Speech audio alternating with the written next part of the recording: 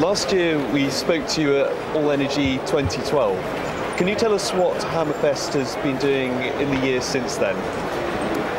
Well, we have been focusing on two issues. First of all, we have costly experiences with the HS1000, which has been deployed at EMEC test sites, and having the experience from actually producing power and running that machine for some time. And in parallel to that, we have also been looking at commercial projects, and we are currently considering two such projects here in Scotland, and come quite far on those negotiations with our customers.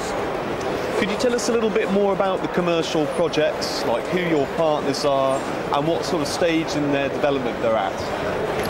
Well, we are of course in an early stage in that way that we are in the engineering phase, and we have a project which we are looking at together with the Scottish Power Renewables, and another project where we are looking at a joint development with Magen in Depenton Firth. And have there been any particularly significant technical developments in the tidal technology or the other aspects of the tidal project system since we last spoke to you?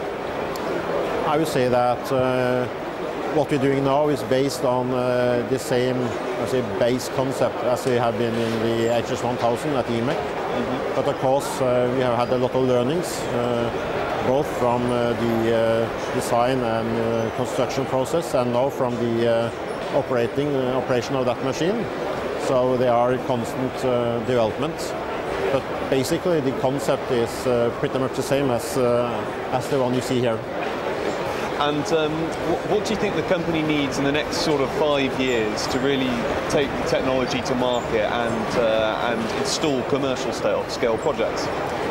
I think the key thing for us is to ensure that the reliability of the machine is as good as it should be, which means that they can operate with high availability.